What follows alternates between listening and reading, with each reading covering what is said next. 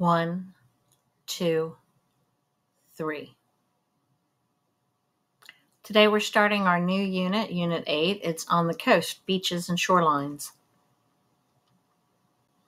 So some general features of beaches.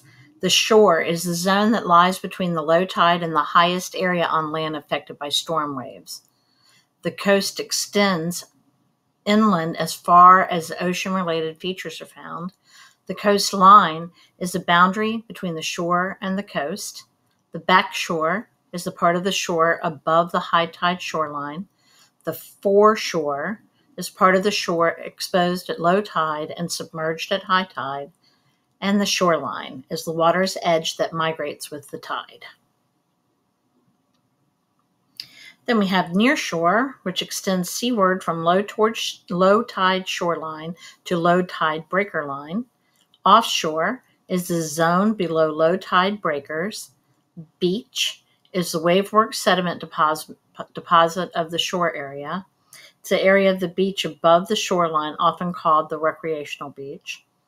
Wave-cut beach is flat, wave-eroded surface. The berm is dry, generally sloping, elevated beach margin at the foot of the coastal cliffs or sand dunes. Beach face is wet, sloping surface extending from the berm to the shoreline. It's also called the low tide surface. It's low tide terrace. And a dune is a mound of sand formed by the wind. It's usually along the beach. Dunes form when wind blows sand into a sheltered area behind an obstacle. They grow as the grains of sand accumulate. Every dune has a windward side and a slip face. And then we have longshore bars, which are sandbars parallel to the coast. They may not always be present. They can cause approaching waves to break. And then we have the longshore trowel. Separates the longshore bar from the beach face.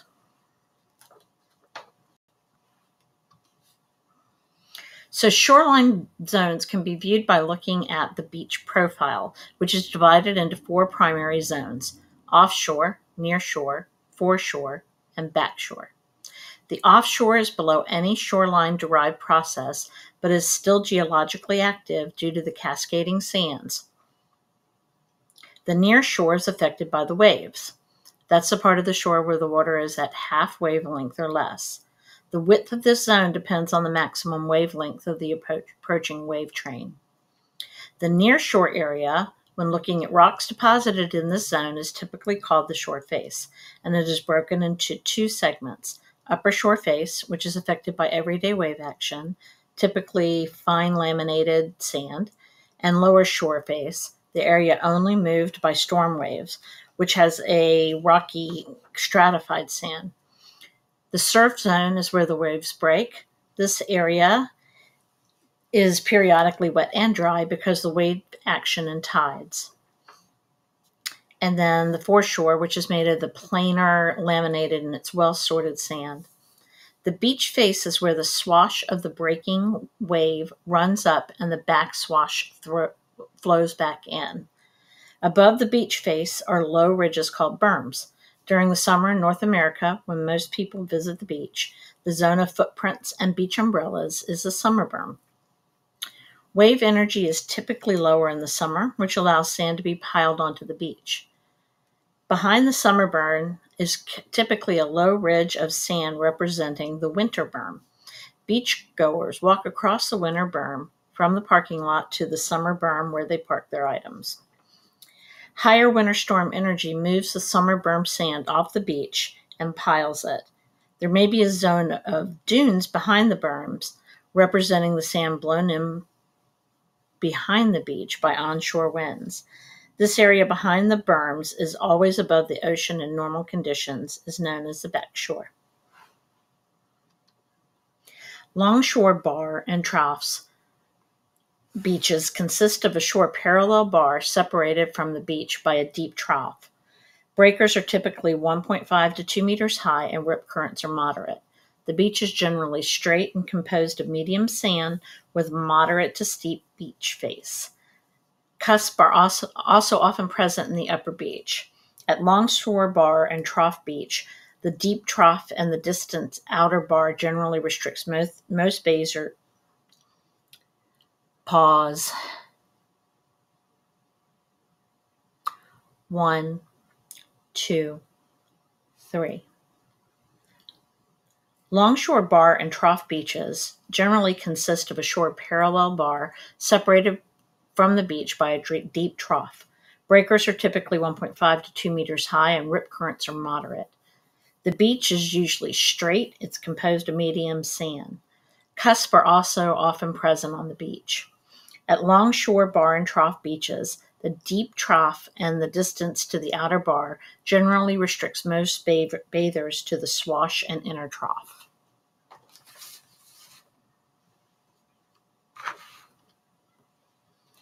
Composition of beaches. Several different compositions. It's formed by what's locally available. It can be coarse or fine-grained. Can be pause. 1, 2, 3. Composition of beaches. Always formed by available material. It can be coarse or it could be fine-grained. There can be biological material on some of them. And material is always in transit along the shoreline. So the first kind of beach we'll look at is a sandy beach, most common beach in the world. They're found virtually everywhere. Typically occurs on coasts where pause. 1, 2, 3. So the composition of beaches, it's always formed by locally available material. It can be coarse or oh my God. Pause. 1, 2, 3. Composition of beaches. It's always formed by locally available material. It can be coarse or fine-grained sediments. There can be biological material on some tropical beaches. And material is always in transit along the shoreline, which means it's always moving. So sandy beaches are the most common of all beach types in the world. They're found on virtually every continent. This type of beach occurs on coasts that have low energy waves, which deposit the sand onto the beach after being transported by ocean currents. Sandy beaches are most susceptible to backwash erosion. Pebbles are found on virtually every beach on Earth. However, there are a few beaches in the world that are entirely composed of pebbles, which are known as pebble beaches. The pebbles that cover the beaches vary in size, ranging from 0.1 and 7.9 inches in diameter. The larger pebbles are often found nearer to the shore. Pebble beaches are formed after pebbles carried by ocean currents are deposited on the shore by high energy waves. And then we have boulder beaches. They're so named because there's boulders that cover their shoreline. The size of boulders found on the boulder beach range from tiny pebbles to house-sized boulders. And we have shell beaches. It's almost entirely made of shells. They're usually sharp. The shells that cover these beaches are mainly from dead mollusks and deposited on the shore by waves. In some beaches, the shell layer can be dozens of feet in depth. Examples of this type of beach are quite few, and only 2 exist that are true shell beaches. They're in Australia, Shell Beach, and Sanibel Shell Beach in the United States. Sea glass is another substance that covers some of the Earth's beaches. Sea glass forms after broken glass is deposited in the sea, and it's acted upon by erosion action, which over and over smooths the sharp edges and results in a piece of glass that's smoothed all around. Erosion of volcanic rock as water goes down the side of a volcano. Rivers and streams can cut through volcanic rock as they flow and cause erosion. The eroded fragments of rock usually continue to break down as they travel towards the ocean, and then small sediments are released into the ocean. Another uncommon way that black sand and black sand beaches are formed is when hot lava hits the cold ocean water and cools very quickly, causing it to shatter and break into pieces of basalt fragments of all sizes, including grains of black sand. During a volcanic eruption, enough lava can interact this way with the ocean that a new black sand beach can literally form overnight.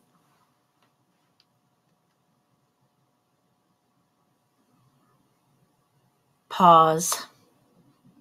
1, 2, 3.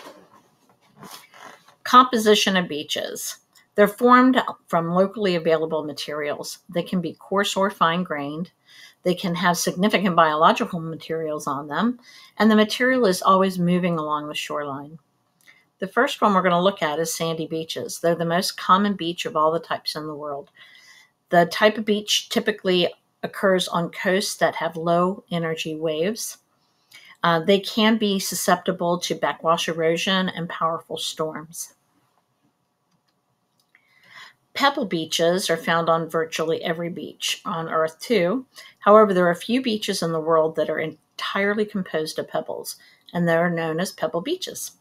The pebbles that cover these beaches vary in size, ranging from 0.1 to 7.9 inches in diameter.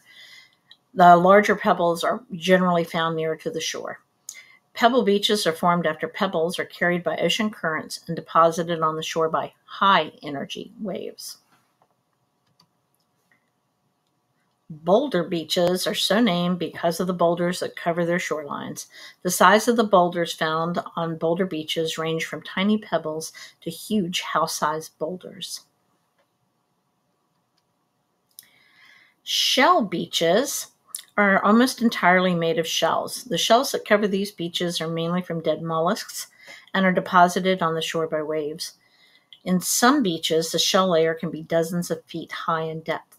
Examples of this type of beach are quite few, and only 2 exist that are true shell beaches, and they are Australia's Shell Beach and Sanibel Shell Beach in the United States.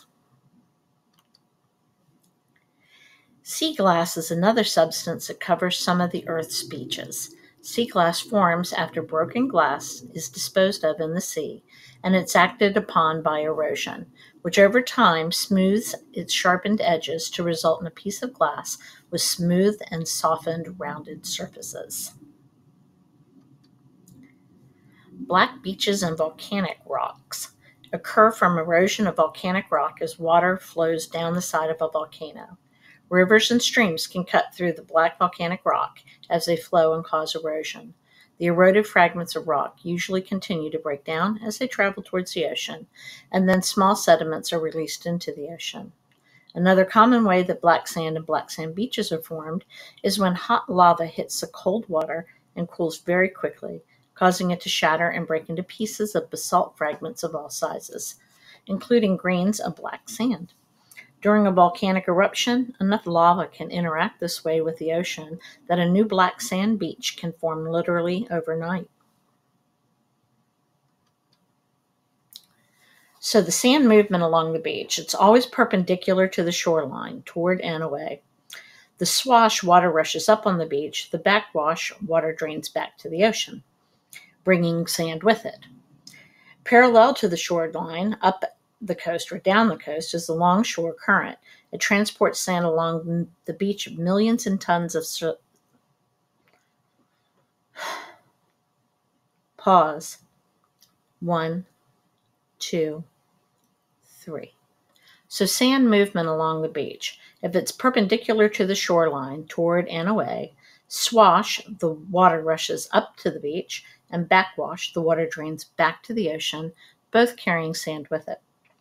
If it's parallel to the shoreline, up coast or down coast, the longshore current transports sand along the beach. Millions of tons of sediment move yearly. The direction of transport changes due to the wave approach, and net sediment movement is southward along the Atlantic and Pacific coasts of the United States. And this is showing how the longshore moves it up and down the beach, and how the near shore, the swash and backwash, bring it up and back in a parallel motion.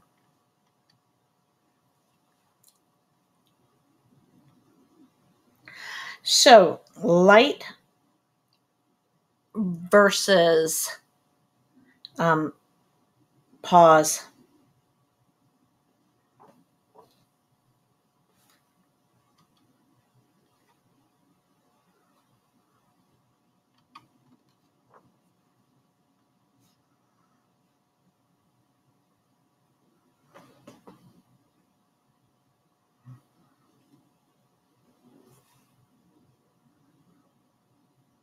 All right, so this is a table. Pause. 1, 2, 3. All right, this table shows a little bit about light wave activity and heavy wave activity.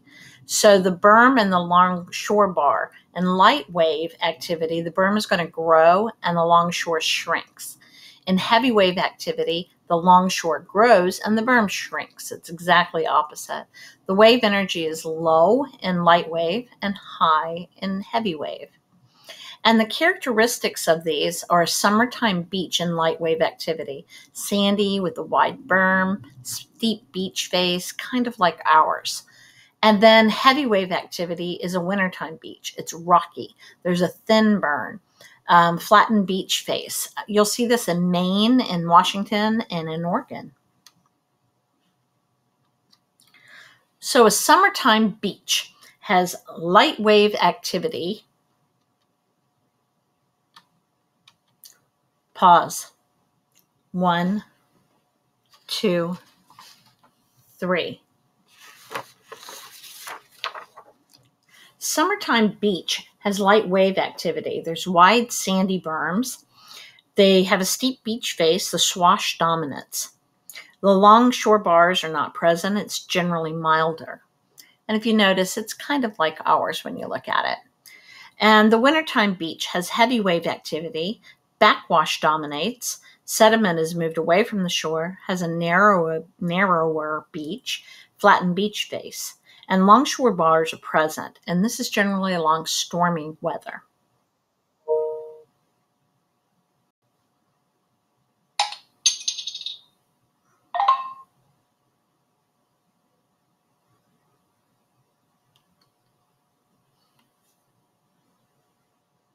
One, two, three. There are two major types of shores. The first one is an erosional shore. Erosional shores have well-developed cliffs. They exist where plate tectonics uplift the coast, and the U.S. Pacific coast is one example. You see these very sharp, steep cliffs off of California, Oregon, some places in Washington. And then we have the depositional shores. Depositional shores are gradually subsiding shores. There's barrier islands and sand deposits that are common. This is our side of the United States, all the way up to about New York, and then we start seeing some more cliff face.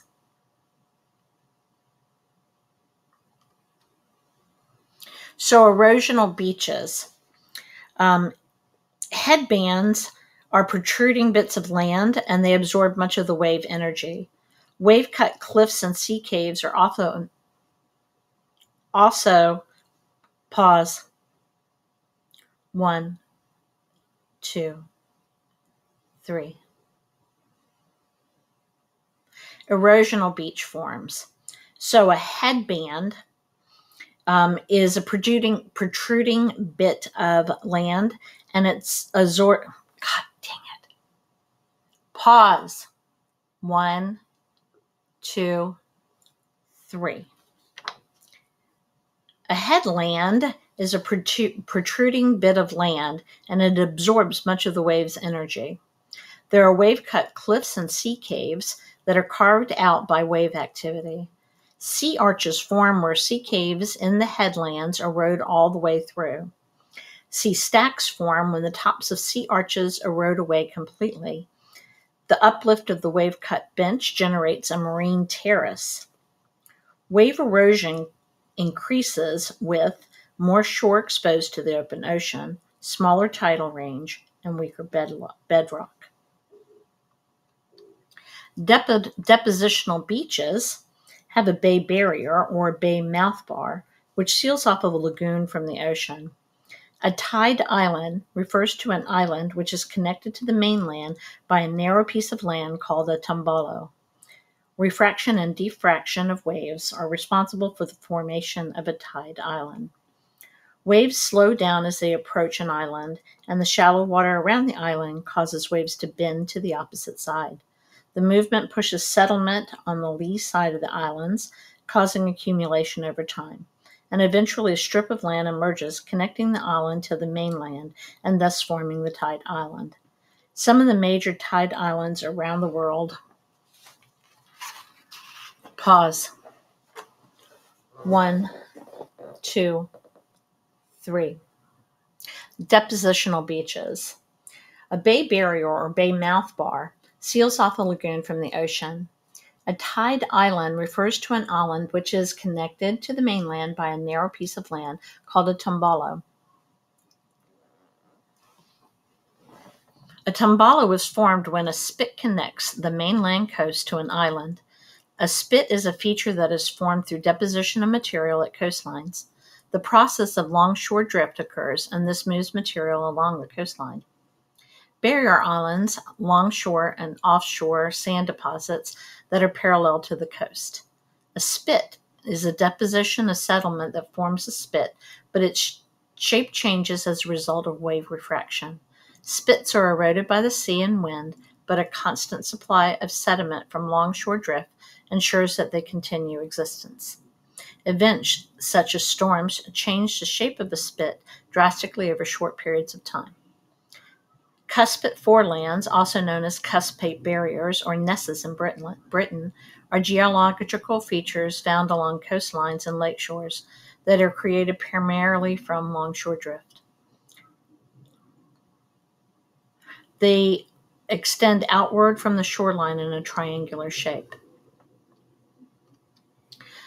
There are 3 coasts on the continental United States: the Atlantic coast, Pacific coast, and Gulf Coast. Each has its own unique characteristics. The Atlantic coast, where we live, is most open to shore wave attack. Barrier islands common to Massachusetts and south.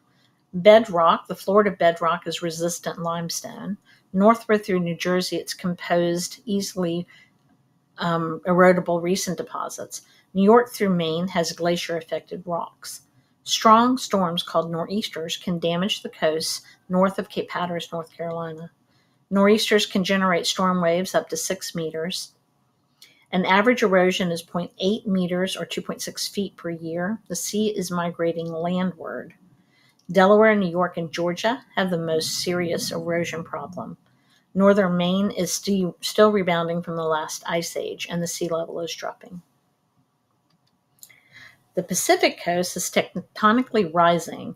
It experiences less erosion than the Atlantic or the Gulf Coast. Open exposure to high-energy waves, the average rate of erosion is about 0.005 meters or 0.016 feet per year. And lastly, we have the Gulf Coast, which has a low tidal range, generally low wave activity. It's tectonically subsiding. Mississippi Delta dominates. The local sea level rises due to compaction of the delta sediments. The average rate of erosion is 1.8 meters or 6 feet per year.